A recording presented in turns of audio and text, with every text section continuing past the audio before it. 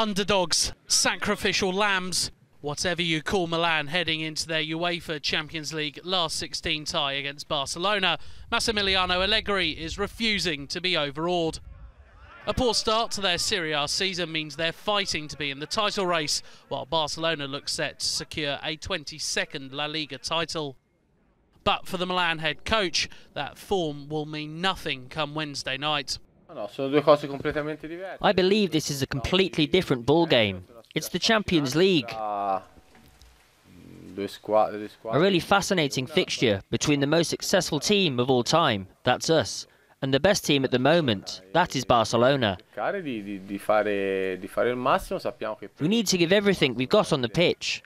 We know that in order to get to the quarter-finals, we'd need to do, well, the guys need to do something amazing.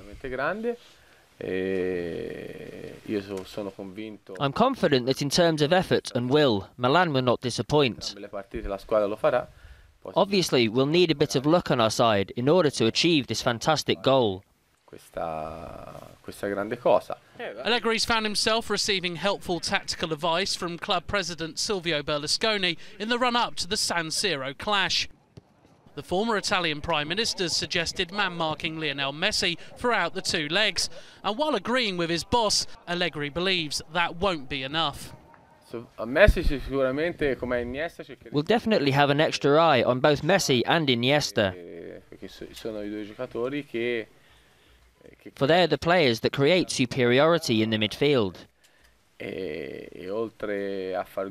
Messi scores, Iniesta provides lots of assists.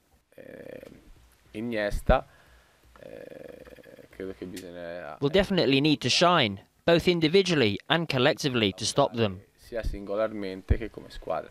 With Mario Balotelli and his goal-scoring feats cup-tied, Allegri will hope Stefan El Shaarawy can shake off a knee worry to lead the forward line.